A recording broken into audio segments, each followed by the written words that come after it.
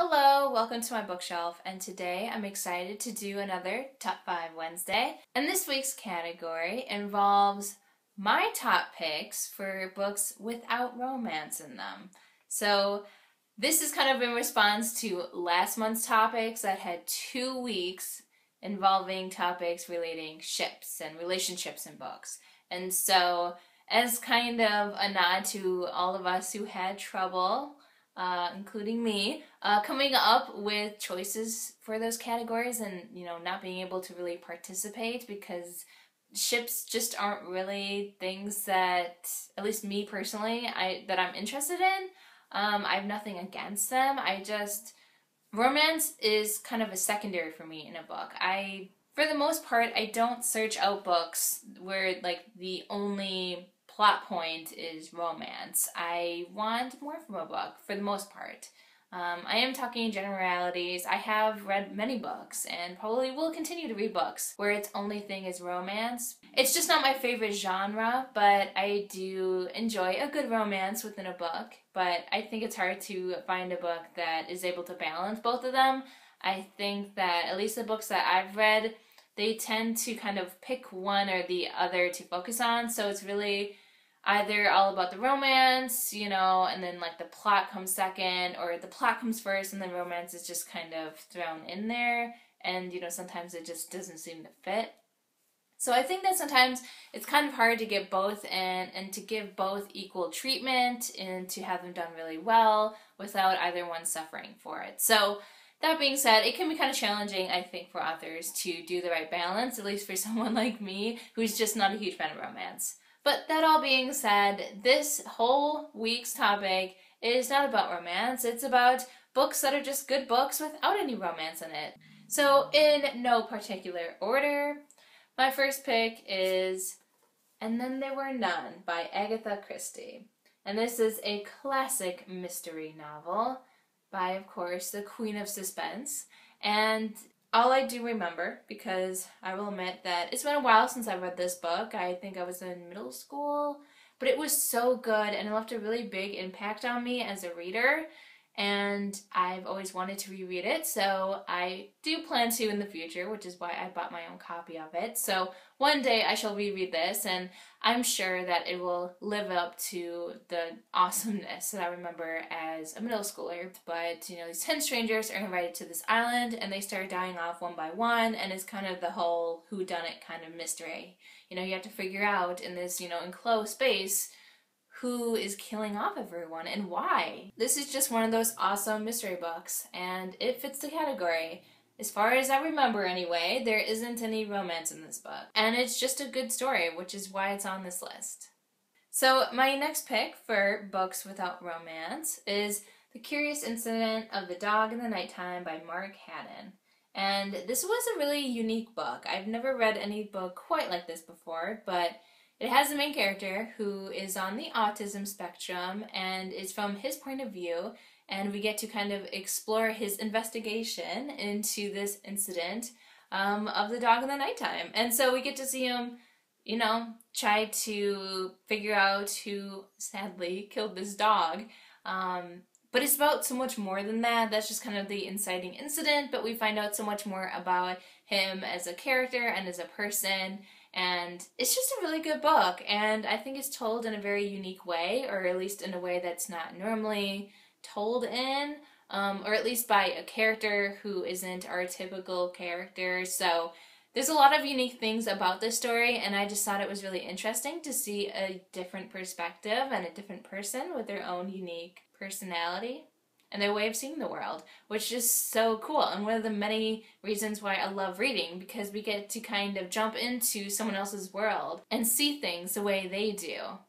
As I'm sure you can guess, it fits the category. There's no romance in this book at all. It's about a lot more than that, and so I really appreciated this book for the kind of story it was. Okay, my next pick should be of no surprise to anyone who has been watching my channel, especially recently, and that would be Fahrenheit 451 by Ray Bradbury. I say that because I recently announced this as my favorite book so far of 2017, but we shall see. It could change, who knows? Maybe I'll read a lot better books. Who knows? But as of right now, this is my current favorite book of the year. And we follow a fireman in this dystopian society, and firemen in this world do not put out fires, but instead start them, specifically to burn books, because books are not allowed. But there's so much more happening in the society than just burning books. There's a lot of other things that aren't allowed in the society, and we slowly get to kind of figure out what happened, what changed, and what this all means. Why is this the way that it is? And, what is so wrong with this kind of society and what's missing? And I just think it's so well done. I really enjoyed the writing. It's so beautiful and vibrant. I think that's the best word I can come up with. It's just very descriptive. I think that the world building in this story is really good. I mean, it really isn't that long of a story, but I think you really just understand the pain that the society is in. But on top of it, I think the story is really important for people in our own society to read today. I think that there's a lot of things in here that really would hit home to someone from nowadays. Even though this was written, 60 plus years ago, I think it has a lot of really relevant topics. And so it's just one of those awesome books, and I can understand now why it's always been, hailed as a classic and something that a lot of kids read in school. It's just a fantastic story without any romance in it, so. Alright, the next pick for this week's list is The Hobbit by Tolkien. I really don't think I need to say a whole lot about this book because I think everyone knows quite a bit about The Hobbit and just The Lord of the Rings in general. But this one does not have any romance in it, and it follows Bilbo, a little humble hobbit who lives in his hobbit hole and wants to be left alone, but is not allowed to be left alone, and he starts his first ever adventure with some dwarves as they try to reclaim their treasure. So it's just a really good story, and again, it doesn't have any romance. It's just about this epic adventure, and it doesn't need that to make it better or worse, It's just great on its own merits, and again, one of the many reasons why I enjoyed this book. It's not brought down by extra story elements that are unnecessary, because I think this book proves that it wasn't necessary, at least for this story to be told. So it was refreshing, because I think that most stories just kind of default put in a romance, and I don't like that. I mean, if the romance should be in there and it really adds to the story, then awesome, of course I want it in there. But I think that a lot of times it's just thrown into stories that didn't really need it in the first place. So I appreciated just the adventure on its own. Okay, so my last pick for this category is I, Robot by Isaac Asimov.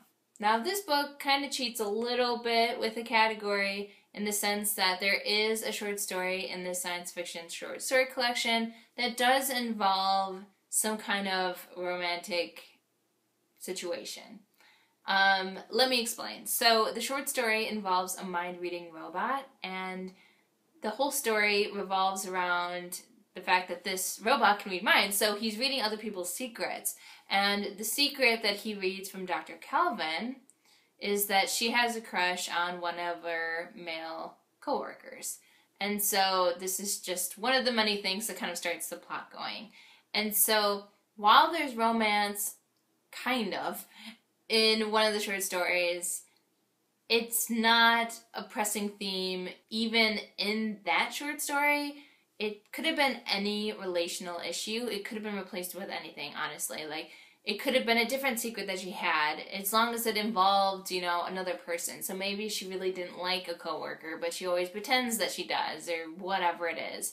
But it didn't have to be the fact that she had a crush on someone. It could have been something else. But, I mean, even leaving it the way it is, it's dropped after that. It's not brought up again. It doesn't end in this grand romantic relationship. It's not resolved at all in any kind of romantic way. It's honestly just a plot point for that one story. So I would say this book still fits in this category because romance is by no means an important part of this book. And so talking more about the book itself though, this is just a really fun short story collection. It's very intellectually engaging. Each short story is basically its own logic puzzle. It involved some kind of robot in this unique situation, and the scientists had to figure out, why the robot is acting the way it is and how they can fix the problem that it's causing. And so it's a really interesting short story collection. I found it to be really engaging throughout, and I thought that Asimov did a great job of explaining each situation and each solution, and I just thought it was really funny throughout as well, which I was kind of surprised by. It made it a pretty enjoyable read overall. Okay, that's this week's list of my top 5 best books without any romance in them. Thank you for watching this video, and until next time.